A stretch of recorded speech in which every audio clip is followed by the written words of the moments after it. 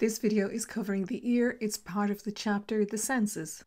The ear is the organ of balance and also of hearing, and to give an account of balance and hearing, you need to know the detailed structure of the ear, and the best place to start is to draw the ear and label it. So whenever we think of our ear, we're thinking of the pinna, the part that's attached to each side of our head. It's made of cartilage and it's covered in skin. The pinna functions a bit like a funnel. It's there to channel sound waves into the ear, down towards the eardrum. So when sound waves enter the pinna, they're funneled in by the pinna, they enter into this canal, this long tube-like structure. It's called the auditory canal. At the end of the auditory canal is the eardrum, this thin membrane, often referred to as the tympanic membrane. On the back of the eardrum is the first of the three ossicles. These are the tiny bones inside the middle ear, and they're known as the hammer, the anvil, and the stirrup. The role of the ossicles is to transmit, so to pass on the vibrations from the middle ear to the inner ear, and also to amplify those vibrations, so to transmit and to amplify. The first of the ossicles is the hammer, and it's attached to the eardrum, so when those sound waves hit off the eardrum and it vibrates, it in turn causes the hammer to move. Attached to the hammer is the anvil, and this in turn is attached to the last ossicle, the stirrup, which actually looks like a stirrup that you'd put your foot into if you were to get up on a horse. Your middle ear is connected to your throat, your pharynx, by the eustachian tube, and the purpose of this is to equalize air pressure either side of the eardrum. Without this, the eardrum would perforate or burst. The last of the ossicles, the stirrup, is attached to this membrane called the oval window, and when the stirrup moves, it pulls on the oval window and the vibrations are passed into the cochlea, the innermost part of the ear, through the oval window. The cochlea is part of the inner ear, and it's very special because it contains fluid. Remember, all of the parts of the ear, the outer ear and the middle ear, only had air. Now we're in the inner ear and it is fluid filled. The cochlea is fluid filled. Inside the cochlea are these special hair-like receptor cells that when they move, they generate a nervous impulse.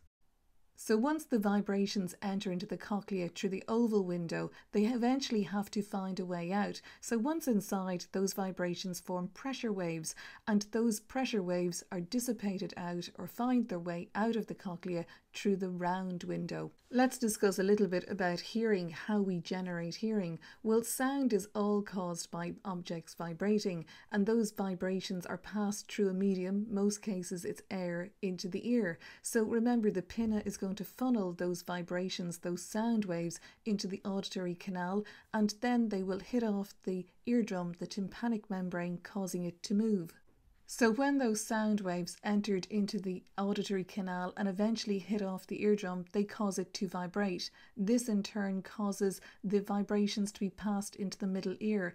This is because the first of the ossicles, the hammer, is attached to the back of the eardrum. When the eardrum vibrates, the hammer starts to vibrate, and then the anvil starts to vibrate because it's attached to the hammer, and then the stirrup starts to vibrate because it's attached to the anvil. And this is how those ossicles transfer the vibration and amplify those vibrations into the cochlea, the inner ear.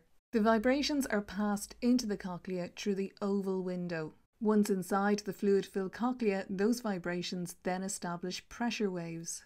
Inside the cochlea are these hair receptor cells, and they are stimulated to move, or they move in response to those pressure waves that have now been established in the cochlea. And when they move, they generate the electrical impulse, which gets sent to the brain via the auditory nerve. So just to look at a diagram to make sure you're familiar, the auditory nerve is the one that's in pink here, and it's going to send those impulses directly to the brain. As well as being the organ of hearing, the ear is the organ of balance, and balance in the ear is all to do with the semicircular canals, these fluid-filled tubes, and each tube is positioned in one of three planes, and there are specialized hair receptors that will move to generate a nervous impulse. The part of the ear concerned with balance is the vestibular apparatus, and it consists of the semicircular canals. These tubes, these canals, are each positioned at right angles to each other, so there's one in each plane, and that's important. So in the semicircular canals is this fluid and also these hair-like receptor cells, and when the fluid in the semicircular canals moves because you've moved your head, it causes the hairs to move, and this results in the generation of a nervous impulse that gets sent to the brain via the vestibular nerve. So for your course you have to discuss a disorder of the eye or the ear, and we always choose the ear, and the disorder is Igloo Ear, so don't forget to state the name. Ordinarily, the middle of the ear contains air, and that allows those ossicles, the bones, to move. However, with Igloo Ear, there's a build-up of a sticky liquid and the ossicles cannot move, and so there is some degree of hearing impairment. So what is the treatment for Igloo Ear? Well, some cases can just clear up without treatment, they just clear up on their own, and if they don't, grommets are one solution. A grommet is a tiny tube that's inserted surgically into the eardrum, and it causes the fluid in the middle ear to drain away. The grommet will eventually fall out. Previously we did also treat Igloo Ear with medications, but now these are said to have limited impact. So what do you need to know about the ear? Well, you need to know the detailed structure of it, and this means being able to draw a diagram. It was previously asked that you draw a diagram of the ear. It's a very tricky diagram to draw. You would need to practice it. You need to know which parts contain air and which parts contain liquid, give an account of hearing, detail how balance is achieved, and explain Igloo Ear. So the very best of luck with the revision. I hope the video helped. Make sure you're using your textbook, that's number one. You're drawing lots of diagrams, writing good notes, and doing the exam questions. Best of luck.